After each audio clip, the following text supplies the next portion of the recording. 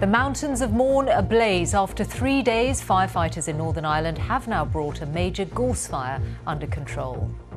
In the last few hours, firefighters in Northern Ireland have managed to bring one of its worst gorse fires for years under control. The flames have been raging since Friday in the Mourne Mountains in County Down, with the firefighting teams assisted by organisations including the Forestry Service and the National Trust. Our correspondent Julian Fowler reports from the scene.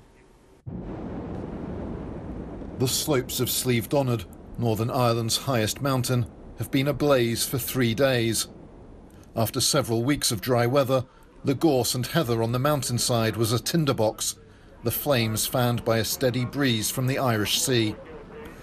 Coast Guard helicopters were deployed to get an aerial view and transport firefighters into remote areas of the mountain terrain.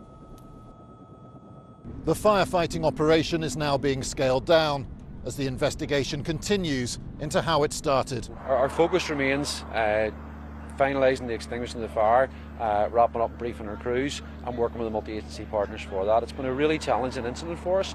It's really difficult terrain. The Mournes are an area of outstanding natural beauty and a conservation habitat for wildlife, including ground nesting birds. The impact of the fire has been devastating for the environment. An area the size of 500 football pitches has been destroyed. Firefighters have worked in intense conditions, taking up shovels to beat out the flames. They've been praised for their heroic efforts in fighting one of Northern Ireland's most challenging wildfires. Julian Fowler, BBC News, in the Mourne Mountains.